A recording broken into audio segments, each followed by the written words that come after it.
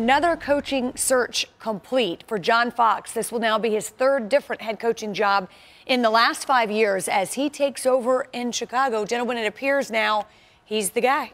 Yeah, and when he became available, it went from possibly the Bears waiting to talk to maybe Dan Quinn to this is the guy. You talked about a third job in 5 years, but he's taken 2 teams to the Super Bowl. He's a veteran coach who's won a lot, and you want to pair him up with a guy like Ryan Pace, who's a younger general manager. You have to be careful about hiring a younger head coach because those guys don't have the experience.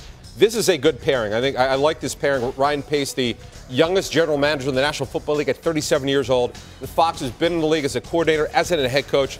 Guys, I think this is a good hire for the Bears. I think the Bears did the right thing to alter their search here and go for Fox when he became available, because this isn't about a fit. People talk about is this the right fit, and your point about the young GM is a good one, but John Fox is one of the better coaches in the NFL. This is a guy, I mean, we talk about how he couldn't get to a Super Bowl or couldn't win the Super Bowl with Peyton Manning. Okay, but he almost won the Super Bowl with Jake Delhomme. He had 2 11-win seasons and a 12-win season in Carolina. He won the division with Tim Tebow as his quarterback in a year where he had to overhaul the offense around Tebow mid-season and figure out a way to win with him. This is a coach who adapts to his surroundings, who understands what he has in front of him in terms of personnel and adjusts accordingly. That's what the best coaches do, and the Bears got a winner here. People forget just how close he came to winning that Super Bowl in Carolina. It was a field goal away from beating the Patriots. Having played against John Fox in Tampa Bay, the one thing I always felt like whenever we were getting ready to play the Carolina Panthers, it was going to be a tough, physical football game. And we knew that where the training room was going to be very full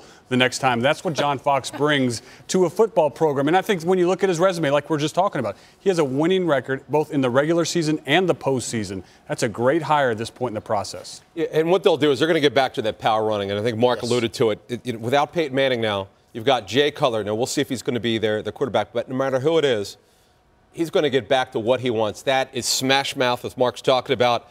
Good balance in offense, but he's one of those old school, pound the rock type of coaches, and that's what they're going to do. Well, it's an insider's first. It is rare you get everybody up here to agree on something, so I guess the Bears did the right thing. It's a unanimous decision.